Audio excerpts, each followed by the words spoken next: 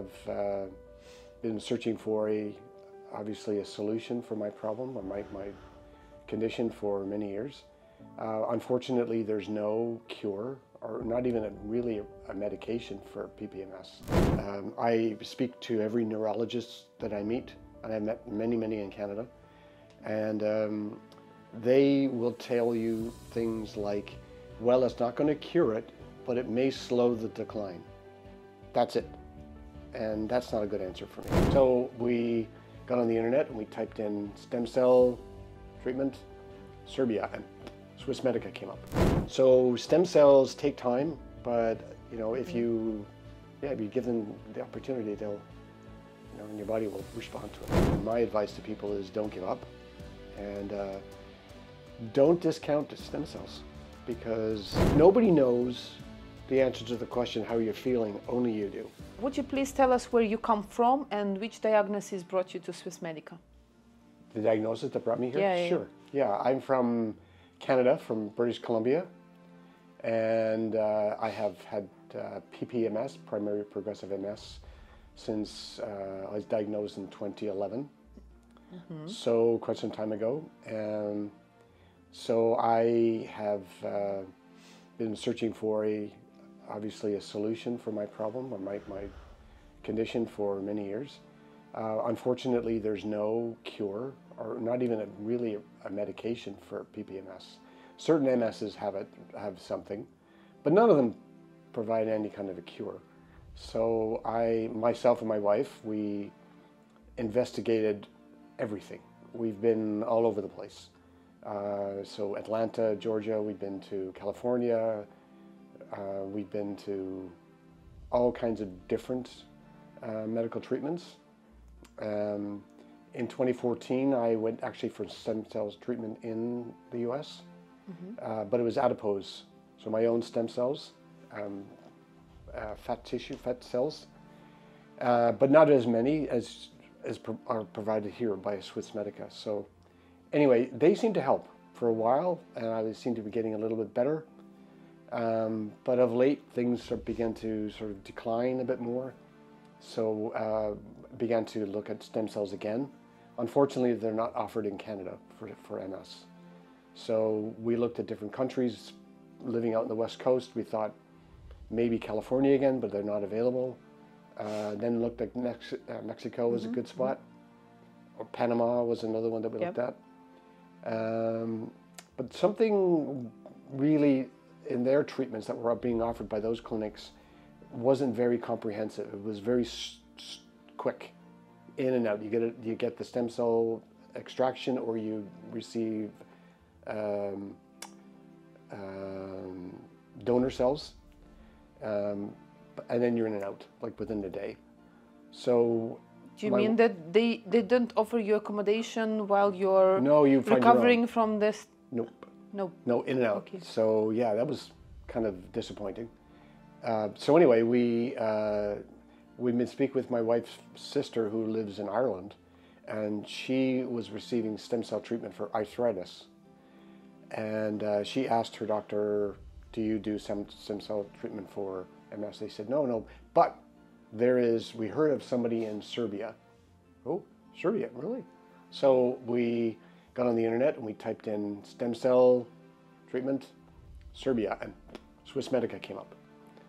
So it's Swiss Medica. Well, I like the name Swiss. The Swiss are pretty good at stuff. So we began to investigate that, and I was reading everything I could get my hands on, and learned that the protocol includes multiple days and all kinds of different stem cells, which was fantastic. So that was, and the physiotherapy was very interesting to us. So yeah, we contacted Swiss Medica, and after some conversations, we said, yeah, let's do it. So we booked the flight, and here we are. When you were diagnosed, first of all, can you please tell us what kind of emotions you're going through when you realized for the first time that you've got MS? And ever since, in which way MS has been interfering into your everyday routine? Oh boy, that's a big question. It was a shock, because I didn't even know what MS stood for. I'd heard about it on television. There was a walk for MS, there was a run for MS, but what's MS? So when I was diagnosed, the neurologist told me that I had it, and I had the worst kind. And so he told me that there's nothing for it that he can do other than give me drugs, and that I should probably get a scooter, and if I want to go on vacation, I should probably just get a cruise, because I won't be able to walk. So that was stunning to me, very shocking. Cruise is actually not the worst kind of vacation. Yeah, you're actually right. So, and it's good for yeah. for the scooters, I know. And I was out of work. They took me. I couldn't go back to work, so I had to go on long-term disability. So that was a real shock. I was in the middle of my career and very busy. I'd travel. My job took me across all of Canada, so I would fly to different cities, and my job was required a very demanding and lots of walking. Anyway, so couldn't do that any longer. So that was a shock to the system. Took a long time for me to get over that. Could have got depressed about it, but I'm not that kind of person.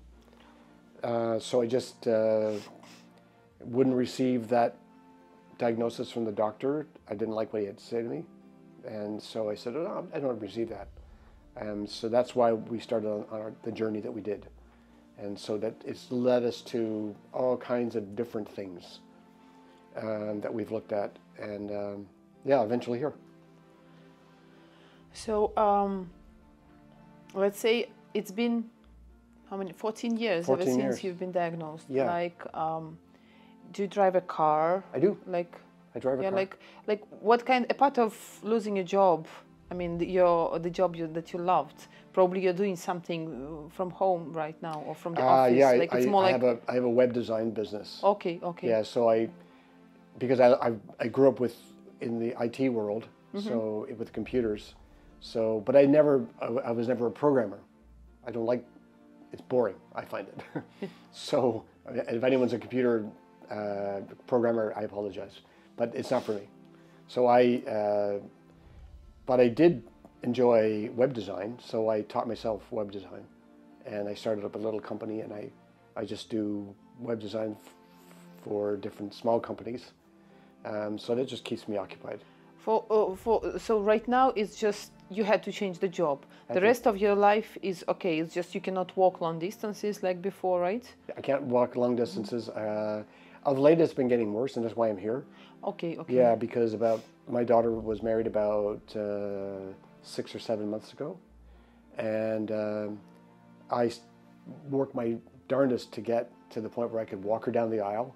Okay. That was very important to me. So, and then the ceremony was outdoors. So to make it worse, we're walking across grass. So anybody with MS knows that you can't walk on grass because you'll trip. So it was a very slow walk down the aisle. But you did it, yeah? I did it, yeah. So, and then of course the father-daughter dance, that was very important to me as well. So, but after that, it started to, not that it was after that, but I started to feel the decline. It was more difficult. So I said to my wife, I said, I think maybe I need to get more stem cells. So this was the deciding factor, That was why you decided to come yeah, for the second why I treatment. decided to pursue it again. And I had not heard of Swiss Medica before at all. We had been over to Europe because my wife is Irish and my son lives in Vienna. So it's not that foreign to us to come over here. And we've been to Italy quite a few times and France and Greece and those kinds of countries. So, but Serbia we'd never been. So Serbia was like, we're Serbia. Does it mean that you haven't had any fear coming to Serbia? As you mentioned, you've traveled a lot. Yeah. No, I wouldn't say I was fearful of Serbia, but you know, the media paints a different picture. Yes. So, of course, we heard all about the Balkans and the conflict. in the Balkans. So you only hear what you see in the movies. So, like, okay, is it safe? You know, but we didn't feel very fearful at all, and we know Serbian people. So in Canada, there's quite a few Serbian immigrants, and my daughter-in-law, who lives in Vienna, she works for a hotel, and she's the HR manager. And she'll tell you, she said some of her best employees are Serbians. So she said, they're great people. I said, okay, don't be worried. Okay, so yeah. So that was not really, that really wasn't a fearful thing for us. Yeah. I hope you'll have a chance, or at least your wife will have a chance to go to the city and to see herself. I want to go too. To feel, you wanted to? Of course, yeah, of course. Let's do it. Let's do it, definitely. I won't be able to walk as far as she can. Yeah. But yeah, I'll get to go see it. I want to go see the big basilica, the big church. Oh, St. Sava Cathedral. Yeah, I want to go see that. That looks beautiful. Yeah, it is beautiful. Yeah. Yeah, when we go to Italy, one of the biggest things that we do is we go to see all the big churches because they're beautiful. So, for all these 11 years that you have been dealing with MS, you have a lot of experience with trying to help yourself. What kind of advice you can give others having been diagnosed with the same disease? I would say never take no for an answer. I would say try to find an alternative to medication if you can, because medications they offer some assistance. I'm not going to say they don't. They didn't work for me. They didn't have any benefit for me, and I know that they don't for MS.